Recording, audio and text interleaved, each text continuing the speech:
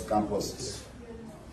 Today, a lot of Nigerian students have lost a complete academic section due to these unwarranted disputes between the federal government and ASUU, not counting those that have lost their lives or involved in one casualty or the other due to the protracted ASUU strike.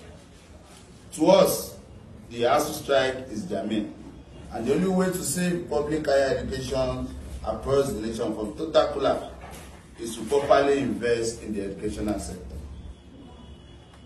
The leadership of National of Nigerian students will continue to grant all the nation's public assets, from roads to airports, including Nigerian Port Authority, if the federal government, through the Ministry of Education and the Ministry of Labour, fail to resolve with the leadership of the Academic Staff Union of Universities.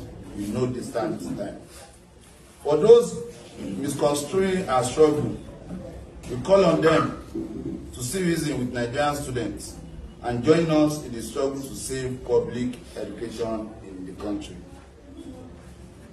Gentlemen of the press, that public universities have been shut down in the last 7 months is not only disheartening, it connotes a clear demonstration that public tertiary education in this country is treated with